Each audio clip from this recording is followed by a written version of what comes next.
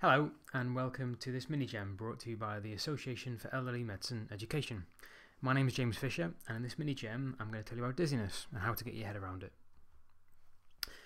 In this mini-gem, I hope that by the end of it you'll approach the dizzy patient with a bit more confidence, and I hope that you'll be able to spot a possible diagnosis of BPPV. I'm also going to show you how to perform a simple bedside test to diagnose this condition. So why am I doing dizziness today? Well, I'll be honest, dizziness was always my heart-sink presenting complaint when I was a foundation doctor. I found it, and still do, really hard.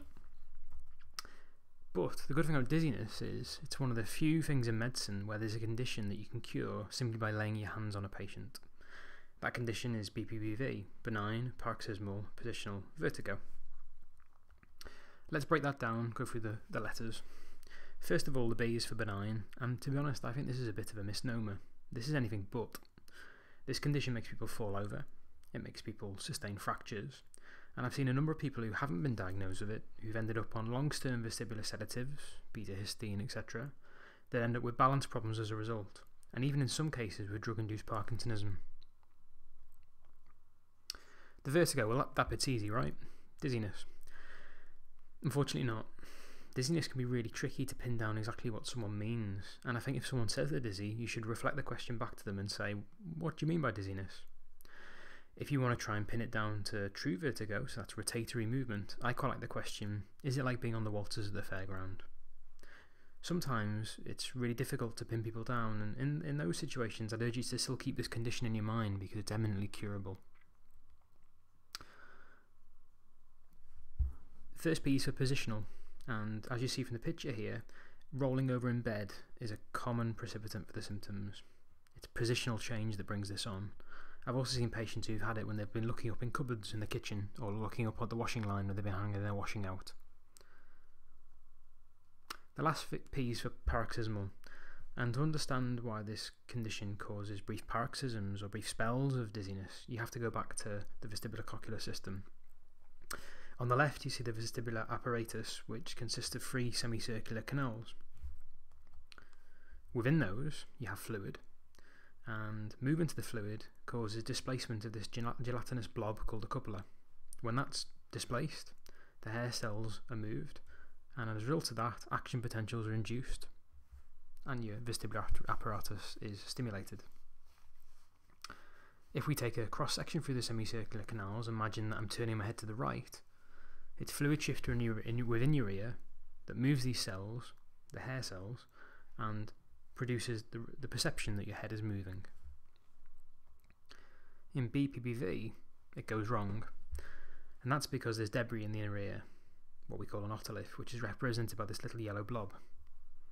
When you're sat there quietly, it minds its own business, it doesn't cause any problems, but when you move your head, when you roll over in bed, it goes on the move, and in doing so it causes problems and induces dizziness.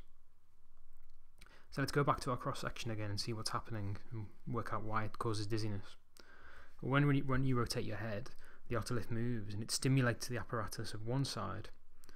This is very confusing for your brain. One is saying you're spinning, the other's not. The result of this is the illusion of movement. So, you've taken your history from your patient and you'll be in one of two positions.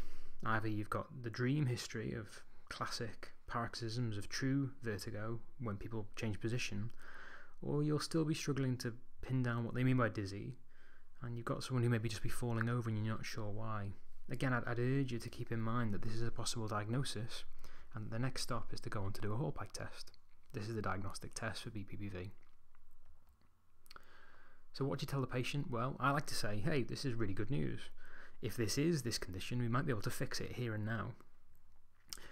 What you're then going to say is what we're going to try and do is replicate the movements that bring on your symptoms, and you may not thank me for this because it will bring on your symptoms, but again, it'll be short-lived and it's good news because it means it's potentially treatable. So how do we do it? Well, first of all, you need a couch.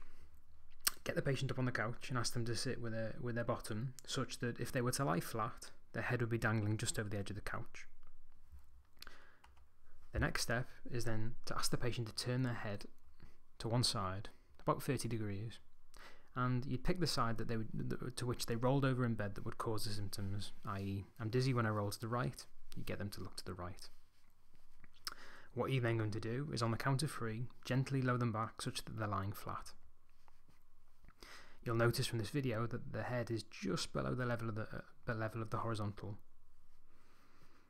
You'll also notice that the doctor here is looking very, very carefully in the eyes, and that's because the eyes have it when it comes to BPPV and a Hallpike test.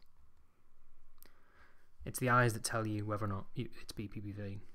Watch here as the patient's lowered back into the horizontal position. What you see is rotatory nystagmus, which is your brain's confused attempts to maintain conjugate gaze, and this is precipitated by confusion between the two sides of your vestibular system. At this point, your patient will be probably saying, "I feel dizzy and horrible, please stop it, doctor." But this will pass and fade. So 2 key things to note there. Firstly, as we lie the patient flat, notice that the symptoms and the nystagmus don't come on immediately. That's because there's a latent period of BPPV. It takes a little while for the otolith to work its way around the canals and start causing problems. If you have a patient in whom symptoms and nystagmus occur immediately on lying flat, that should be alarming, and it should alert you to the possibility that it might not be a peripheral or vestibular cause, but it might in fact be a central or brainstem cause. Similarly, you'll notice that the symptoms pass off with time, and this is basically because the otolith settling down or stopping causing problems. If you've got a patient in whom the symptoms of the nystagmus are persisting, again you should be alerted to the possibility of a central cause. A few words of caution. Often you need an assistant to lower a patient back, and I'll be honest, sometimes more frail patients can find this a touch daunting. I think careful explanation of what you're doing and why is critical. Also, be careful with patients who have neck problems, and often the degree of extension that you want is simply not possible, and you have to be pragmatic. So what next? Well, if you've got a positive Hallpike test, great, you've diagnosed BPPV. The next step is curing them. And to do that, you need to do an Epley's manoeuvre, a series of manoeuvres that will be covered in an upcoming mini-gem. What happens if it's negative? Well, it's probably worth doing a repeat on the other side, i.e. sit the patient back up, turn their head to the opposite direction, and repeat. So in summary, hopefully you will be a wee bit more confident when you're approaching dizziness, because you'll be on the lookout for the classical history of BPPV. Now you'll also have a feel for how to do the bedside test for this, Hallpike test. In terms of further reading, I'd like to orientate you to the Imperial College website that looks at dizziness and vertigo, and it's their videos that I'm very grateful for them allowing us to use.